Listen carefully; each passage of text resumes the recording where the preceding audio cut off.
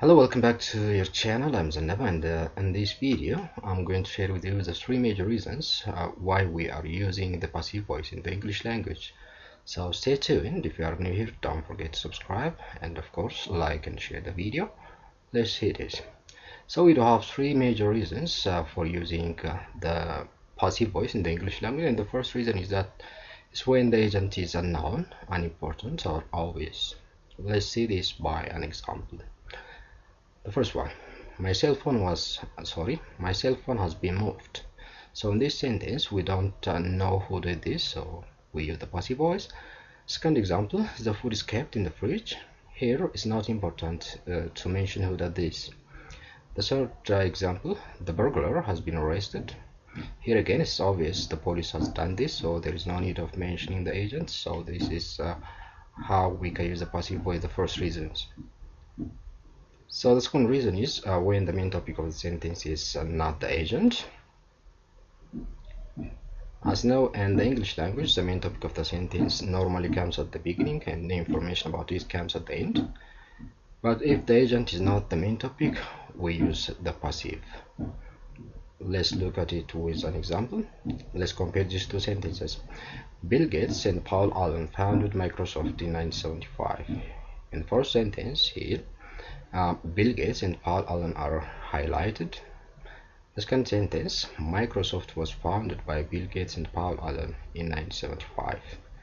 Here Microsoft is highlighted, so our focus is on the Microsoft, not those who founded it. Therefore this is the way and the reason we use the passive as a second reason. You can still include the agent in the sentence by using the preposition by, as you know. You may say Microsoft was founded in 1975, or you can say Microsoft was founded by Bill Gates and Paul Allen in 1975. Let's come to the third reason. So we use the passive voice for formal texts. In a more formal texts, the passive is preferred because it sounds less personal. This is especially true in scientific, technical, or academic writing. Let's look at the example below. The students were asked to complete the questionnaire, which sounds less personal, as you can see from the sentence.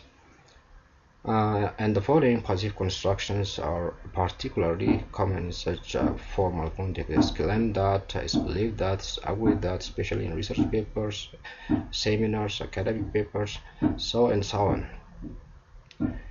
So because of the emphasis on formality, the passive is more frequently used in written English than spoken English. However, the passive is still common in spoken English in more formal situations, but mostly we use it in the written English. So these are the three major reasons why we use the passive voice in the English language. This will take us to the end of our today's video, and thank for staying tuned. Don't forget to like and share the video. If you are new, of course, subscribe for more similar contents. I'm going to see you soon. Bye.